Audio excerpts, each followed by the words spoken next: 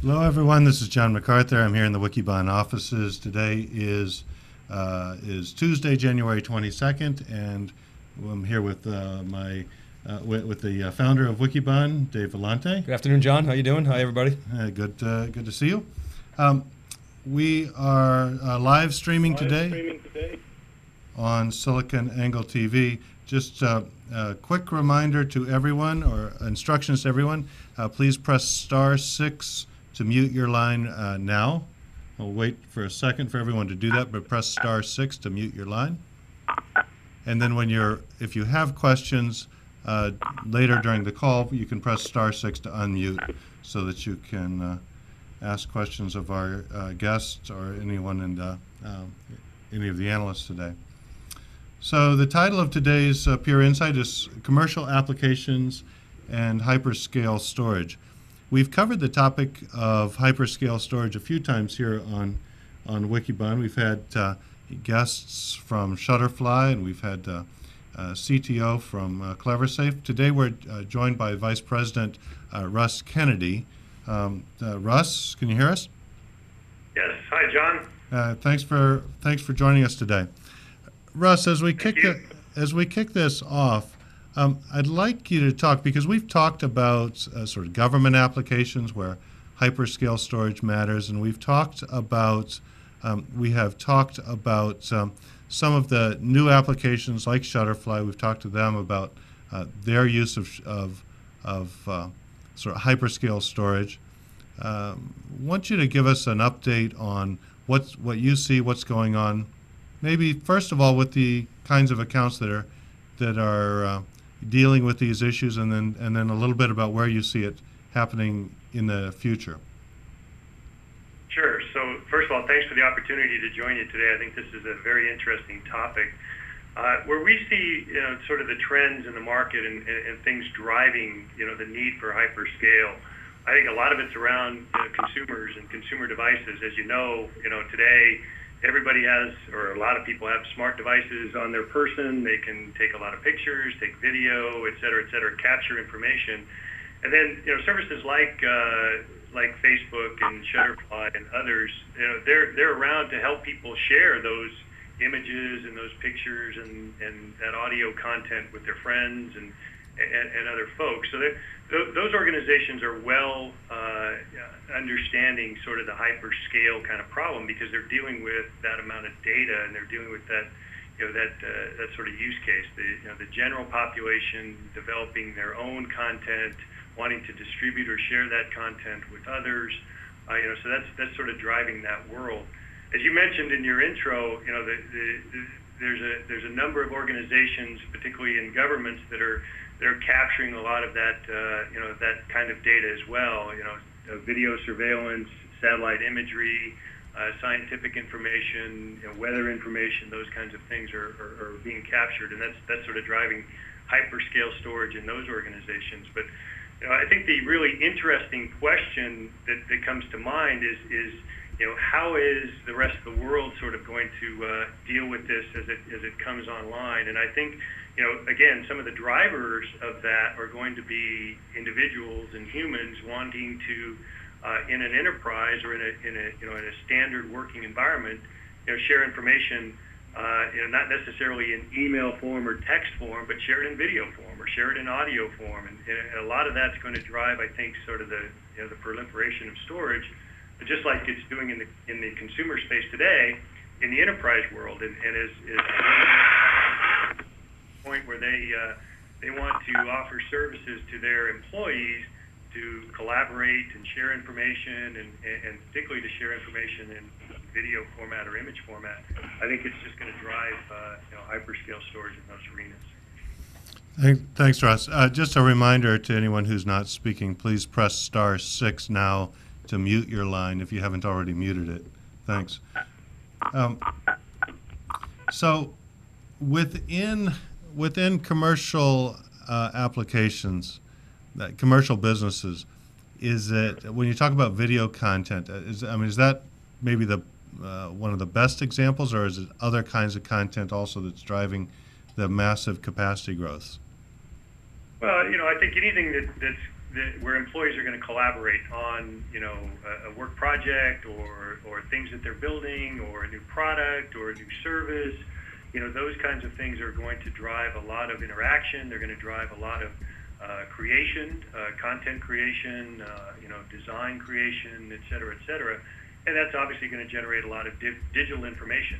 And these organizations are now looking for ways to get people around the globe perhaps to collaborate or work together on the same piece of data or the same piece of information. So as you grow and you scale and you look at the size and the complexity of these environments, you got to consider the fact that data is going to be created in a lot of different formats, and it's going to want to be distributed, shared, updated, used, et cetera, by a number of different entities within an organization. I mean, I think that's what's driving a lot of the private cloud initiatives today are, the fact that organizations want to not only lower costs but add more services to their internal employees to say, you can now work with, let's say people around the world on a particular project and collaborate and share information in a cloud that we're managing and we're maintaining for you. It certainly gives security. It certainly gives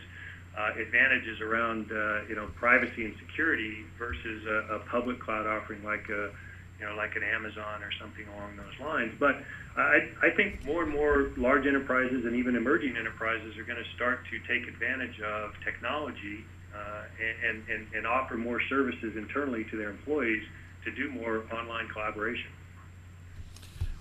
Dave just got back from a conference on the West Coast where there was a lot of discussion regarding hyperscale storage or hyperscale storage requirements. Yeah, actually, I wasn't there. I was watching the live stream, but David Floyer was there. I think David Floyer's in the call. John Furrier was there.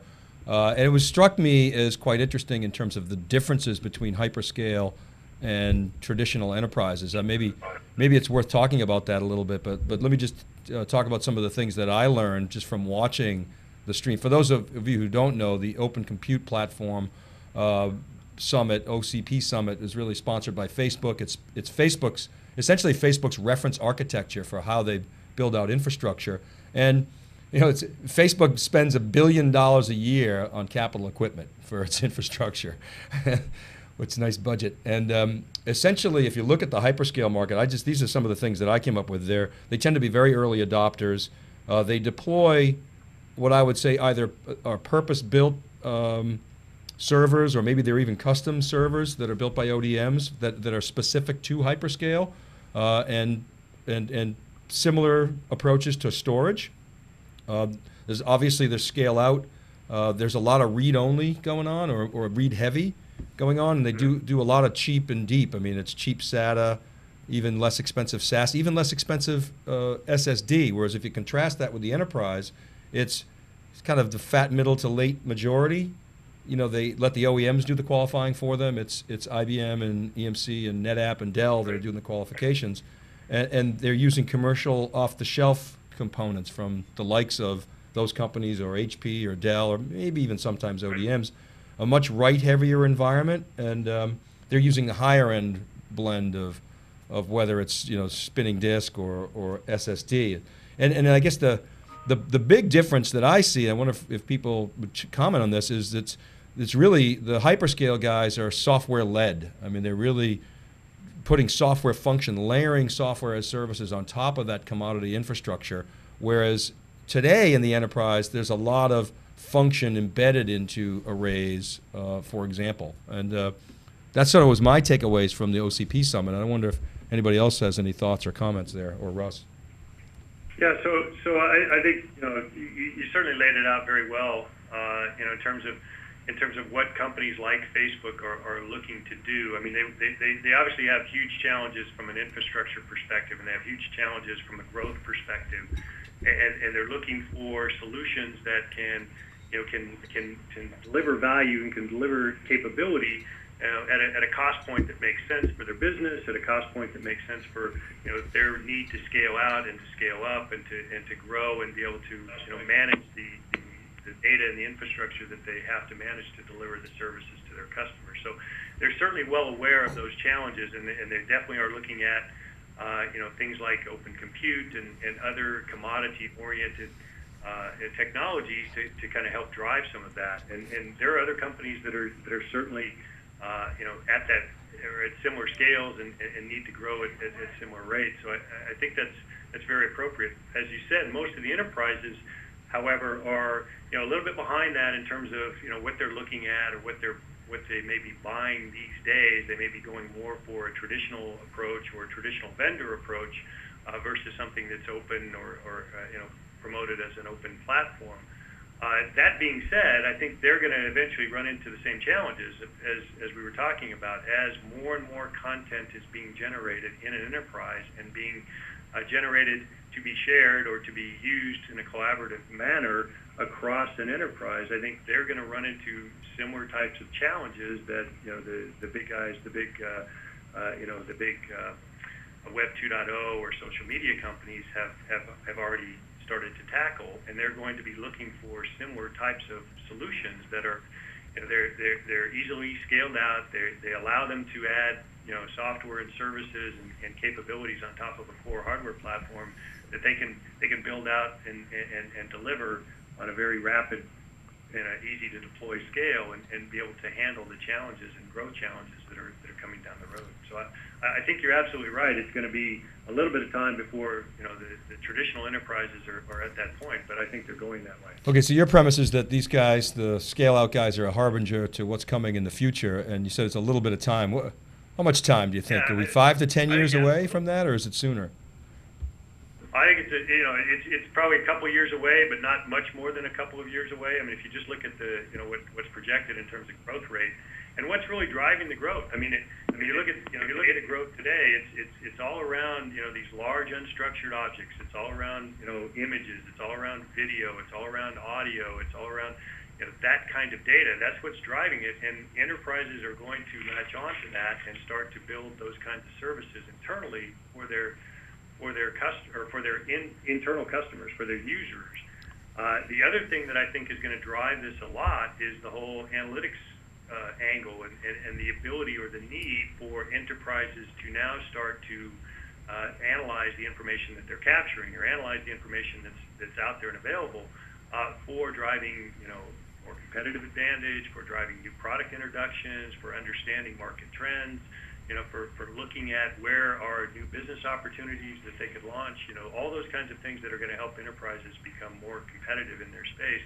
They're going to look at ways to capture information and then be able to analyze that information. And certainly the platform that they're going to be looking for is something that's flexible, something that's scalable, something that you can not only capture data and store data in, but you can also analyze data as you're doing that in real time and over time. Can we talk a little bit about the breaking points? So an organization might be going along just fine, meeting their needs, growth rate, they can manage their growth rates. And then at some point, it's kind of like I'm all prepared for the 9-foot tidal wave, but then the 12-foot wave comes and I flooded half of Manhattan or something like that. What are the breaking points as it relates to storing large repositories of objects, unstructured objects? Yeah, I think that's that's an interesting question. I think it's different for different industries. I think it's different for different organizations. But typically when you look at where customers are today, most of these large organizations are looking at petabytes, tens of petabytes, hundreds of petabytes perhaps, and in the case of the big companies we've talked about, even exabytes or tens of exabytes of information that they're storing and managing. So where's the breaking point? It's probably around a petabyte or a few petabytes in terms of what can you realistically store, manage, protect, make available, and do so in a cost-effective manner. I mean, you can get there. You can get there through brute force methods. You can get there through replication. You can get there through a backup or a backup infrastructure that protects information. But at some point in time, it gets to a point where if you're, let's say, making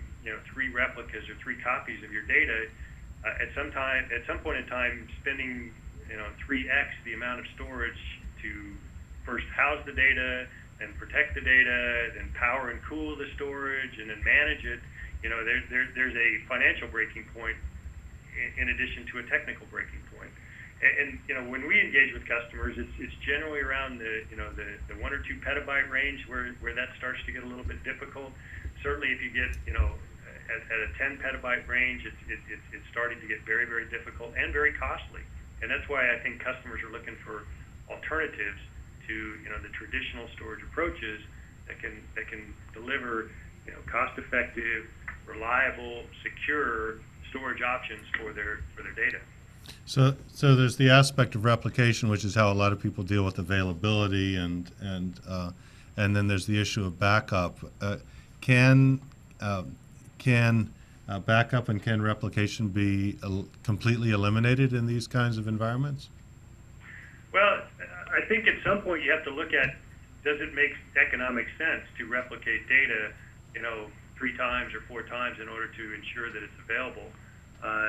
Certainly at tens of petabytes, that's a lot of storage that you're buying and powering and cooling and managing. If it's online, if it's spinning, if you put it on tape, you certainly address some of the power issues, but maybe your data is not as readily available. So you got to make that trade-off. I think there are levels, and I think it's probably in the 10 petabyte range that you can say, does it make sense to replicate to protect this data, or does it make sense to back it up? And even so, what is my backup philosophy? Do I have to back everything up? Do I have to only back up the things that change? How often do I need to do backups? What are my objectives of backup? Is it to recover to a certain point in time, or is it just to ensure that the data is protected and available? And I think what you're starting to see is organizations at that level, certainly with unstructured data, are looking at different ways to store and manage that data, keep it online and keep it available in more of an archiving type of use case or methodology that uses different approaches to protect the data and different approaches to make sure that the data is available. David Floyer on the phone. I think you had a question. You wanted to? Yeah, well, I had a comment, which is that the whole business model of hyperscale is very different. It's putting in the minimum amount of equipment upfront and minimizing the amount of maintenance that's required, both by the vendors and by the installation. So you're trying to, if something fails, for example, in Facebook, they just turn it off. If enough servers or components fail, then they turn off the rack. And after 3 years, they replace it anyway, because it'll be lower cost to do that than to try and extend the life. And that model of looking at things, putting in much more cost up front, is something obviously that large-scale enterprises, but in the shorter term, that cloud providers will have to embrace if they're going to compete with the likes of Amazon or Google or Microsoft for these types of services. Sure. So my question is to what extent are you providing your products in that open source, multi-vendor type of environment that's being created? So you kind of broke up there at the end. I'm not sure I understood your question, but I think there's a couple of comments relative to the topic that we're discussing. One, I think your point about the fact that hardware, commodity-oriented hardware, at hyperscale is certainly something that people look at. Maybe not investing as much in the hardware, certainly investing in software capabilities that can deliver levels of reliability and availability of the data, but not necessarily have to have the significant investment in the hardware.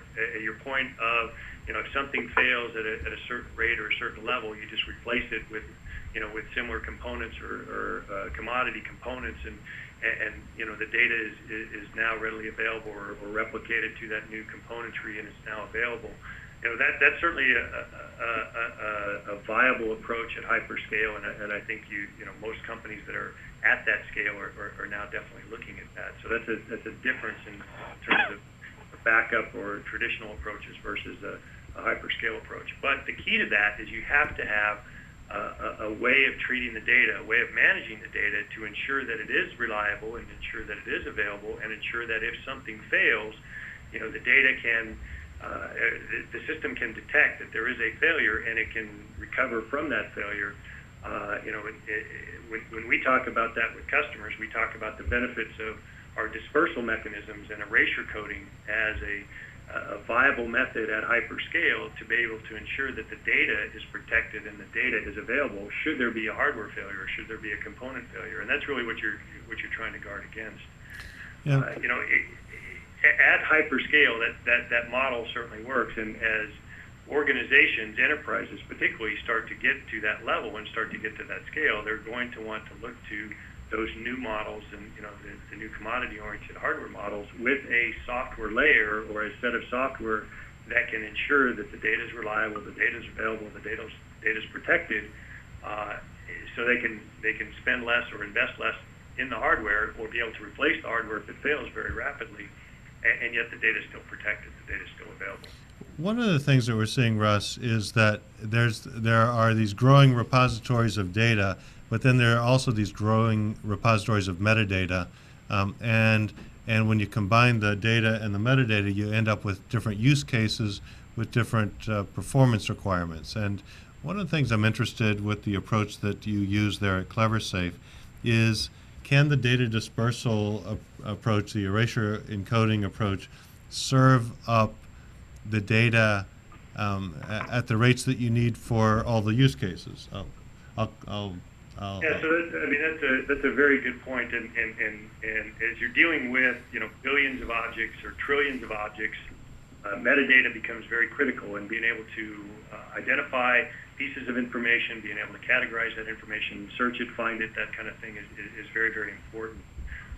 We offer, in our storage system, we offer the ability to store both object data and metadata using the same techniques, using the same dispersal techniques. So you get the benefits of reliability and availability of the data and the metadata in similar fashion. And what that does is it allows essentially limitless scalability. You can scale the architecture, adding more and more storage nodes and more locations and bringing more things online very seamlessly and very easily, and be able to take advantage of that infinite scale or limitless scale, both on the object data perspective and on the metadata perspective. Now, we deal with customers that take different approaches. I'll give you an example like Shutterfly. Shutterfly does maintain separately a metadata database and all the metadata associated with those photos in a separate storage tier, and all the object data, the photo data and all the objects associated with the photos are maintained in these large repositories, multiple petabytes, multiple tens of petabytes of information captured in one large single repository. That's their approach, and they've been comfortable with that approach, and it gives them flexibility and reliability that they're looking for their customers. But there's multiple ways to go about keeping track of the metadata and keeping track of the data objects. But the key, obviously, is ensuring that metadata is available and it's usable, such that you can use the actual objects. You can find them, you can retrieve them, you can recover them, you can update them as necessary, you can analyze them, which is a big piece of what's going on in our world today is the whole analytics piece. Being able to access that information quickly and easily through the use of metadata is very, very important. Right, and can we just spend a little more time on the performance aspects? I mean, what kind of differences, we can use the Shutterfly example or a different commercial application as an example, but the performance requirements on the metadata, I would suspect, would be substantially different in terms of latencies that you'd expect, right? Is that fair? Yeah, no, absolutely. I mean, it certainly is, as I mentioned in their case, a different tier of storage. It's a different database architecture that they're maintaining, and access patterns and latency and all those kinds of things are architected in such a way that they can deliver the service at the time frames that they need to for their customers. So, and I think with most object storage systems, it's sort of the way that that people take advantage of it. They use object storage systems to store objects, and they may or may not use the object storage system to store the metadata. But if they need, sort of like in the case of Shutterfly, rapid access, the ability to find or search or locate, an object in a pool of, let's say, 20 billion or 25 billion objects, they have a different architecture. They have a different structure in order to make that happen. Yeah, I don't know if you have visibility to this, but Shutterfly just recently made an acquisition. I'm trying to remember the name of the company, but it was in the content. I think it's called This Life. Yeah, This Life. That's right. That's right. Yeah. And This Life is in the content curation space, and so it goes and reads through probably all of the data that's sitting on your system. Then, assuming that that's the way that they're going to integrate the technologies, but read through all the data that's on your system or on Facebook or other repositories, and then actually do a fair bit of the metadata creation. Does that change the workload on your side? Potentially. Again, I think the key and value proposition that we're delivering is scalability and limitless scalability from an object storage perspective, and being able to capture and store reliably and securely any number of objects, whatever size and whatever capacity they may be, as they start to integrate these other systems and objects or elements or data objects from other systems, and they start to bring them together to put together a lifespan or a duration of someone's life. It could potentially drive the need for them to certainly analyze and keep track of where things exist and where things reside, and potentially move those things into a CleverSafe or a larger object storage system like CleverSafe. But it's still kind of, I think, early in their thought process in terms of what they want to actually, how they want to actually utilize this asset and bring more and more of these capabilities to their customers. Right. I want to pause for a second and see if there are any questions here in the community. We've got quite a number of people on the call. Hi, this was Bob. I had a question. Earlier you were talking about the performance aspects of say, metadata, and I know for certain stores like Ocean Store, what they actually advocate having cached copies of the whole object if you're looking to increase performance. Have you found or tried any of those, and what success or lack of success have you had trying to do that? Bob, I'm going to have to ask you to repeat, or have John repeat, because you broke up during your question. So I think, and Bob, I think the question that you asked was, you're seeing people putting entire objects into the cache, is that right? Well, let me restate it. So okay. Can you hear me now? Yes. Yeah, that's better. Okay, all right, sorry. So when you're using EC, the sort of attendant problem that comes with that is that the performance, the latency is increased, and I've seen that in 2 implementations when I was at EMC. And so the question is, well, how do you increase performance then? And in some of the papers, such as for Ocean Store, what they recommend is having local cache copies of objects is a way to decrease latency time. I was wondering if you had tried that in a real-world implementation and seen if that was worth it, not worth it, et cetera. So yes, that is a method or a way to go after sort of the latency problem, and yes, there is additional overhead associated with erasure coding when it comes to putting all the pieces back together and delivering the final object. There's calculations that have to happen in order to put the information back together, which does increase the overhead. We CleverSafe have not delivered a solution along those lines, although we've done some prototyping, and we think there are some ways to take advantage of a caching mechanism sitting in front of a large object store that can deliver the high performance or high throughput kind of results that certain use cases or certain models require. I'm not aware of any other erasure coding companies that have necessarily introduced products or techniques that can do that. Certainly, it is something that we are working with in the labs and playing with in our own development efforts. But it's not something that I'm aware of that exists as a commercially available product at this point. I see. Thanks a lot. This is Scott. Well, I've got a question about basically down market. For everything you talked about, this is really an enterprise or a very large content-focused company or organization type scenario. What kind of lessons learned are there for potential future SMB mid-marketplace or decisions that are made? Is there anything that's applicable to that space with regard to what's happening with hyperscale storage? Did you hear that, Russ? So I got pieces of that one as well, John. If you could repeat or ask somebody to repeat. Yeah. So the question really was, so we've talked about scaling up, but there's two dimensions. I know Scott Lowe has talked about scaling up and scaling down. Is there a dimension to your technology that says, okay, somebody who only has a petabyte should really go this way, or only has a couple of petabytes of storage should go this way? Does that make sense?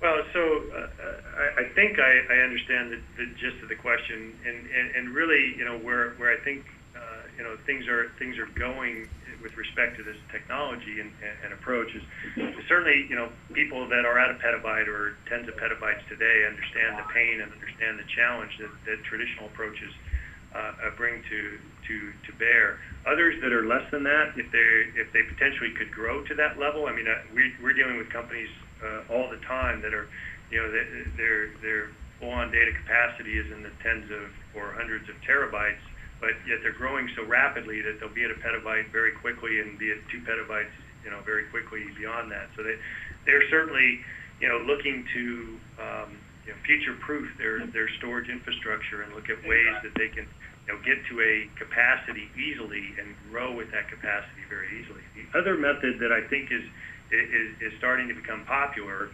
is using storage services or storage as a service, or using service providers that provide storage as a service for organizations that are, say, less than that that capacity, that petabyte level of capacity.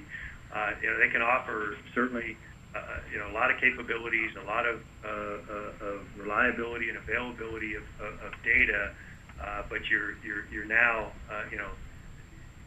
giving your information to a third party, to a service provider, and expecting that they will protect it and that they'll ensure that it's available and those kinds of things. So there's trade-offs with that model as well. But I think a lot of organizations that are certainly below that capacity and want to use services that are out there can take advantage of all the different offerings that are there, and if they do continue to grow to a certain level, they may want to look at bringing it back in-house at some point in time. Right. Russ, do you have service providers who are leveraging your technology to deliver a cloud service? So we are not a service provider. Right. We do offer our technology to other service providers, and we do have some customers in the service provider space that are, housing the infrastructure and providing services to end clients and customers. We have both commercial customers in that space and federal integrators that provide that service to federal agencies as well. And I think that bodes well for the question that was being asked, and that is, are there different approaches versus just acquiring hardware or acquiring a system to gaining the benefit of dispersal and erasure coding from a reliability and a cost perspective? And certainly there are service providers that are out there that are looking at providing these kinds of approaches and capabilities for their customers. We're not going to be in that market. We're a technology company. We build systems. We build software capabilities, but there are certainly organizations out there that want to provide services for their clients and their customers and are looking at technologies like ours today. So what do people think, this is Dave Vellante, what do people think happens to the enterprise hardware business as we know it? So you've got Intel's OEMs on the server side, HP, Dell, Cisco, certainly to a lesser extent IBM. I mean, IBM's got an x86 business, but and I guess Oracle as well, or they're kind of a wild card. And then in the storage side, add to those names EMC and NetApp, and I guess Hitachi, but certainly IBM and HP. So we talked earlier about hyperscale being a harbinger for the future of the data center. We talked about hyperscale being essentially commodity components on which you're running software services. So what happens to all Intel's OEMs and Seagate's OEMs? I mean, essentially, the server vendors have been marking up Intel microprocessors for years, and the storage vendors that sell into the enterprise have been marking up Seagate disk drives for years. That dynamic seems to be, I guess we're predicting that's going to change in some way, shape, or form. What do people think about that? I don't know, Russ, if you have an opinion. Do the big server vendors have to figure out how to play in this market or get marginalized? How do they play? Well, I think they are starting to play in the market. I mean, you look at what EMC is doing first with the acquisition of Isilon, and now with some of the focus on Atmos. You look at what HP's doing. You look at all those major players out there, and I think they're starting to realize that the market is going in this direction, and they need to start making investments, and they need to start building capabilities in order to deliver those kinds of services to their customers. Now, I don't think that this approach or this kind of technique is necessarily applicable to all applications and to all uses of storage. I mean, there are certainly tier 1 type applications and tier 1 storage solutions that are not necessarily going to run very well on a dispersed system, nor necessarily going to be put on a commodity-oriented storage device or server device. So their businesses in that respect will continue to be maintained, I would expect. However, if you look at the growth and you look at where the new data is coming from, and you look at all the fact that a lot of the different objects and images and types of data that people are capturing and want to use and collaborate with, et cetera, they do definitely have to evolve their offerings and be able to to bring to the marketplace storage solutions that they can deliver at the price point, the scalability points, and the reliability and availability that we're talking about, so that they can compete, so they won't be marginalized. So, but today their intellectual property is highly or intrinsically linked to the hardware, but oftentimes in custom ASICs, or certainly in software that they either bundle in or sell with their hardware. Do we see examples of these traditional companies that are in good positions to take advantage of this trend? What do people think?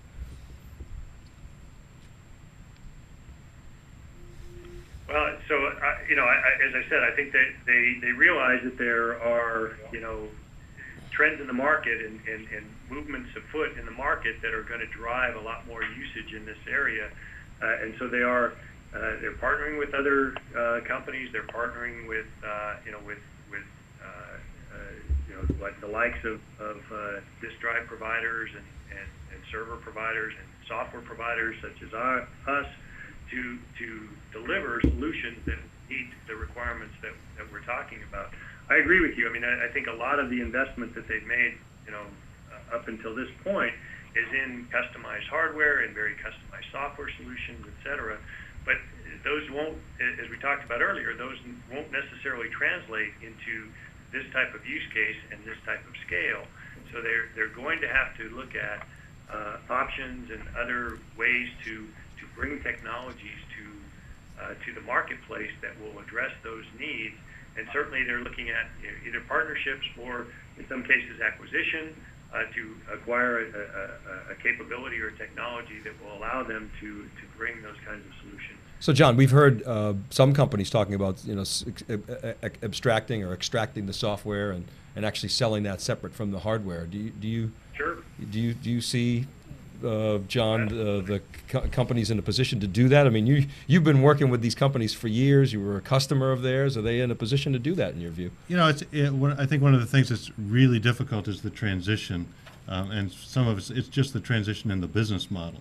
Right. So if you're going from a business model where you're selling, very high revenue, high dollar amount hardware with a different margin model, but immediate revenue recognition, to a software business model or a services business model, it's quite gut wrenching in terms of, how the public market reacts to it. So,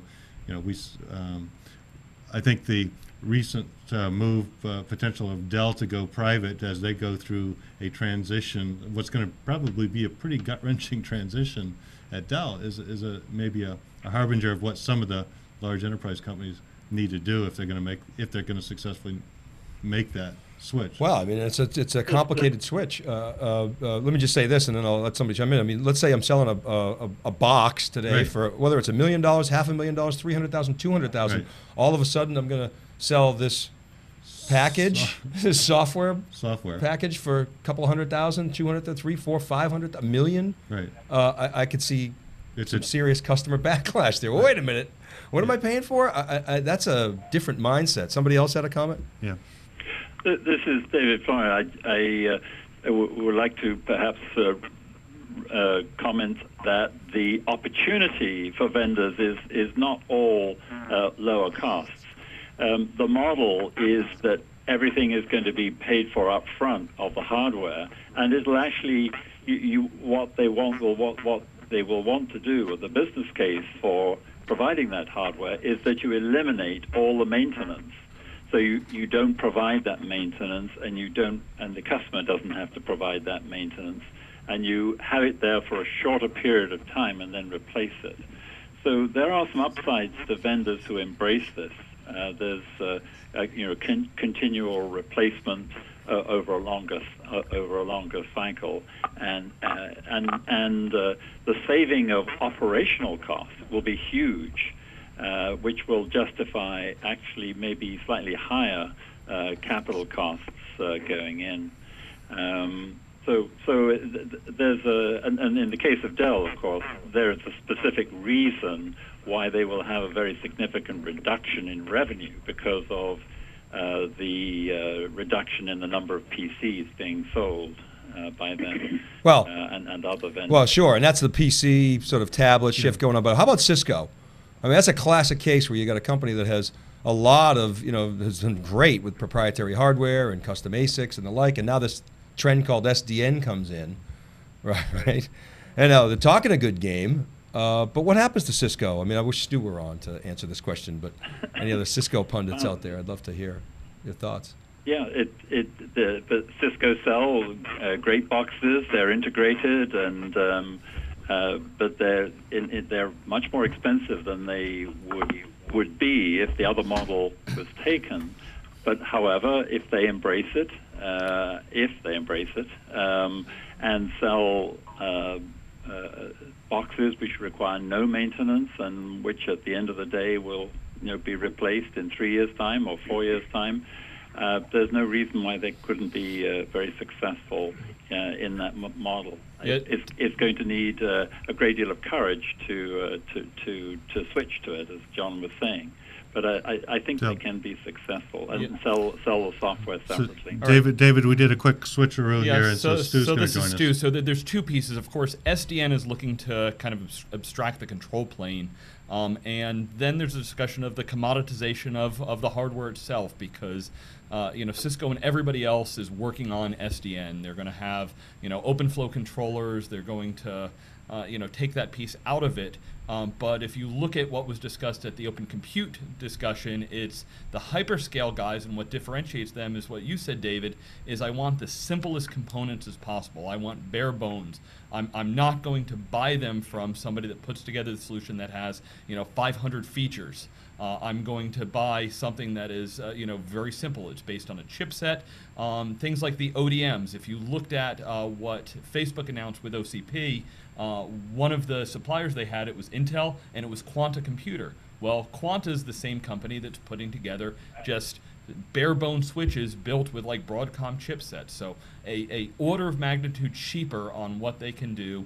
And if we can take the software and extract that out, I can still use a Cisco switch, or I can buy a switch that's much, much cheaper than that. And so that is the potential to truly disrupt, Cisco and some of the other legacy guys who were all trying to pivot to really taking their software, bundling that, and making that the source of value.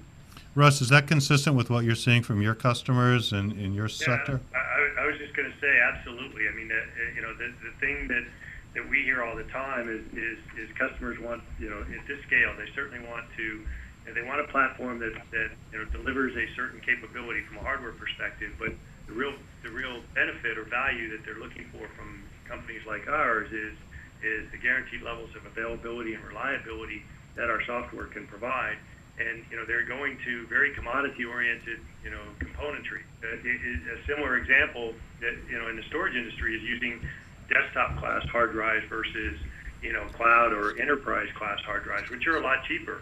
And if you can deliver the levels of reliability and availability using software sitting on top of that commodity-oriented hardware, or that desktop class-oriented hardware, that's the same or equivalent to an enterprise that's twice as much, certainly you're going to want to go with the lower cost, especially at that scale. So absolutely the parallels are similar from from what you were describing from a networking perspective and a storage perspective. So is that how you go to market, Russ? Is a software solution, or you offer both? Or what? We're very flexible from a customer perspective. We offer commodity-oriented hardware platforms as appliances with our software on them.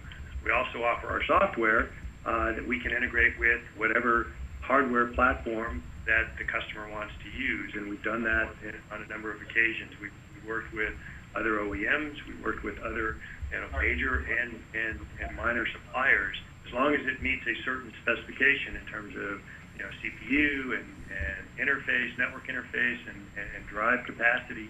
We can generally make it work with our software, and so we offer a very flexible approach. So it's really software the way you want it, and the customer gets to pick, sort of, right? Correct. Yeah. So because we're certainly seeing, we've had a number of guests on recently who are delivering converged infrastructure that's got embedded software, it's got embedded custom ASICs or FPGAs or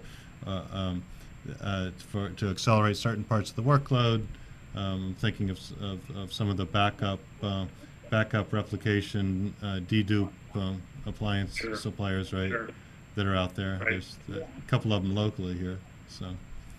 No, I mean, again, as we talked earlier, I think there are certain applications and certainly certain use cases that are going to demand or drive a specific or very proprietary-oriented solution.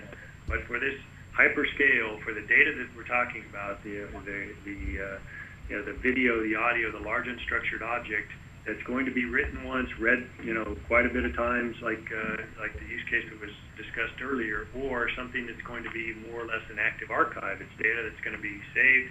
It's going to be available for essentially forever. Like somebody's photos at Shutterfly.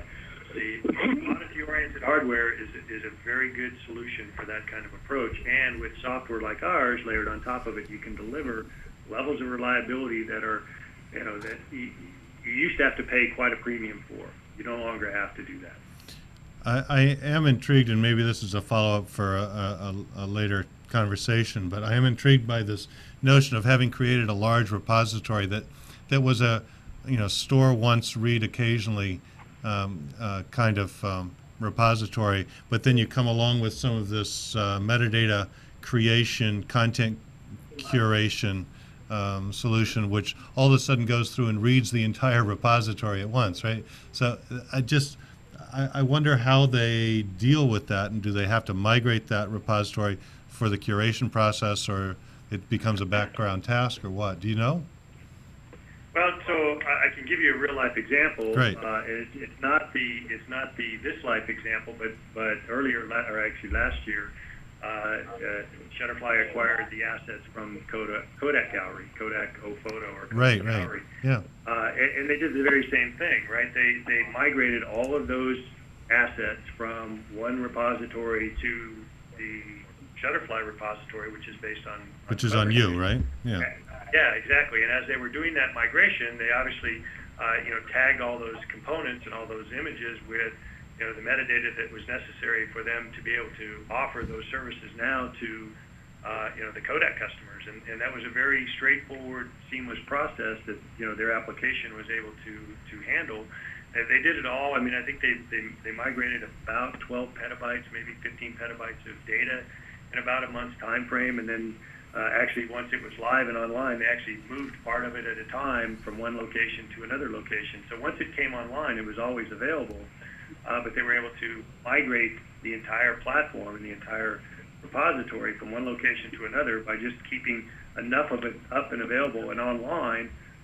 If someone wanted to recall or use or take advantage of an image that was out there, it was still available.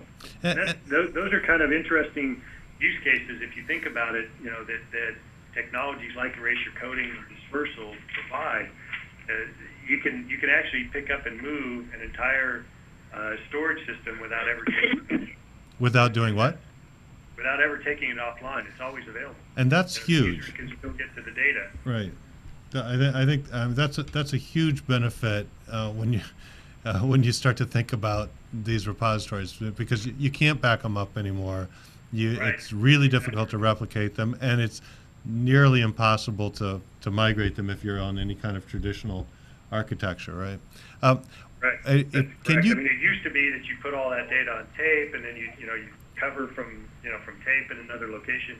It's too much data anymore to be able to do that in a reasonable period of time. So if you have to move it, or if you want to, let's say, a very valid use case for us is what we call start locally and then expand geographically. So customers start with a local repository in one location, and then as they want to start to take advantage of sort of high availability and site availability, they'll move parts of the system to another location and parts of the system to a third location. You ready, man? Ready?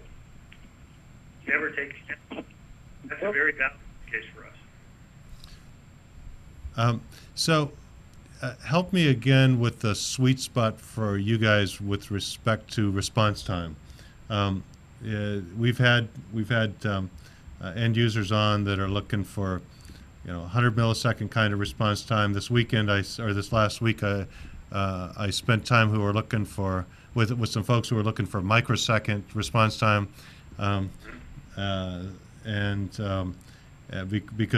because the difference between a couple of microseconds affects whether or not they get the trade or not. So in your world, what's the kind of response time in terms of retrieving an object that you're looking to serve? To us, the most important thing is time to first byte, right? Because we're generally dealing with a large object that's going to be streamed over some period of time, and getting to that first byte and starting that retrieval process and whatnot is the most important. And obviously, as was discussed earlier, there is a bit of overhead associated with taking pieces of an object, putting them back together, recalculating, going through that calculation, and delivering it back out to the application or to the user.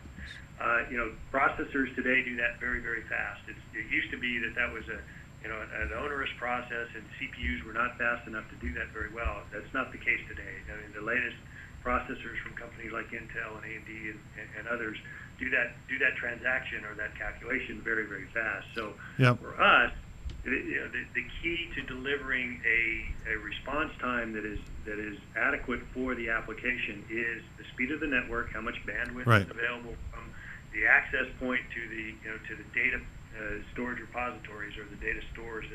We call them slice stores. They're actually the storage nodes that house the pieces of data. So that speed of that network, the latency associated with that, the packet loss associated with that. So how clean is the network?